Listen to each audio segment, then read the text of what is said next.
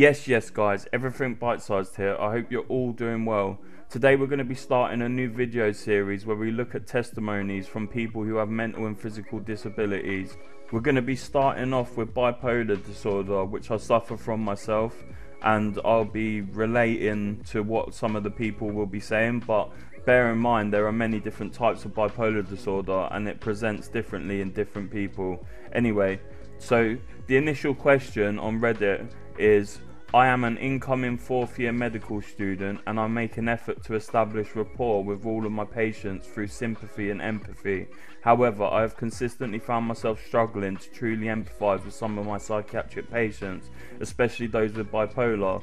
Part of my personality is a strong drive to control my emotions. I do not suppress or repress my emotions, but I maintain careful control of exactly how I outwardly express what I am feeling. So because of this part of me, it is very difficult for me to empathise with those with bipolar disorder. I simply have no frame of reference to understand the inability to control emotion. I'll tell you what, mate, it sucks. I feel that this is a big deficit in my ability to care for my patients. This guy sounds quite nice, or this lass sounds quite nice. So, help me. What is it like to have bipolar disorder? What can I do to help those with bipolar disorder? How should I go about maintaining a professional relationship with someone with bipolar disorder? Apologies if any of this demonstrates ignorance or prejudice. I don't feel like that at all. I think this is quite well. I think you can tell that they mean well. Anyway, my goal is simply to be a better healthcare provider. Edit. Wow, thanks for all the responses. I don't have time to reply to everyone, but I'm reading everything. Very insightful. I appreciate you all sharing your different perspectives. Yeah, so there is definitely going to be a lot of different perspectives, and I'm not going to go into the different types of bipolar disorder because I'm not educated on it that well, and I don't want to talk out my arse. So the first comment says, I think it is great that you're attempting to educate yourself on this early on in your medical career.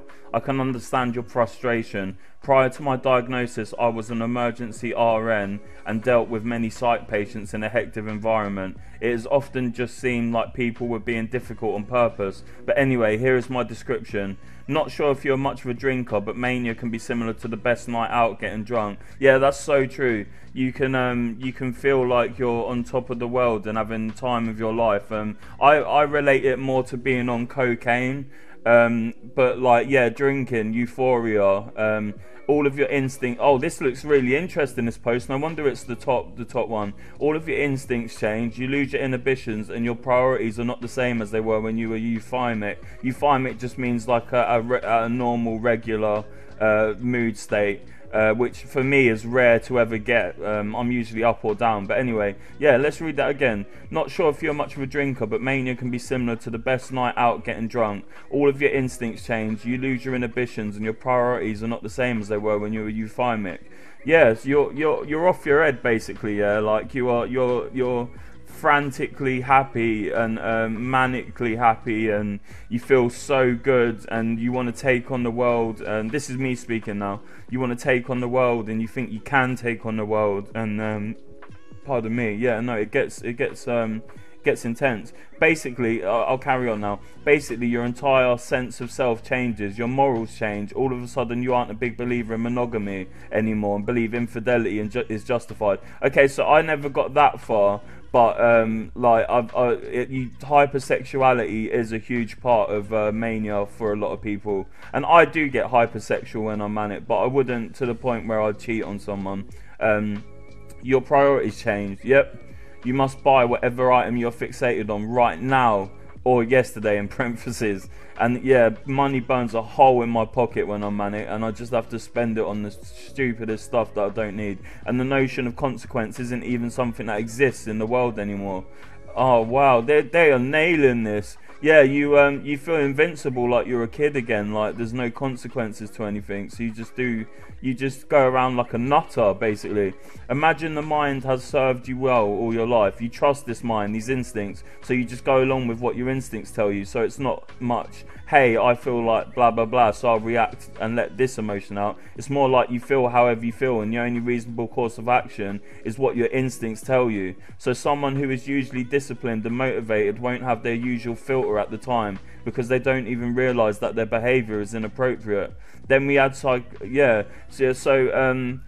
like sometimes when you're manic, you don't realize that you're being a bit too much for people to deal with and a bit loud, and that's led to people threatening to stab me, all sorts of stuff. Anyway, let me have a quick vape and a quick drink, glug of beer. I know I'm really unprofessional. So yeah, to be honest, I might not even read the many of the other ones, because this person has like dished it up really well. They're called Jezekiel. Okay, one sec. So yeah, you don't realise that your behaviour is inappropriate. Then we add psychosis to the mix. Now your usually trustworthy mind is showing you things that aren't there, or you are delusional. So now you literally think that you are righteously special and you need to convince everyone of your message. Like, if you don't, then you aren't fulfilling your purpose in life. Yeah, so I don't get it exactly like that, but I get psychosis where I hallucinate, and I get delusional and paranoid. So I think people are out to get me. I hallucinate visually, some very rarely, but sometimes auditory hallucinations as well.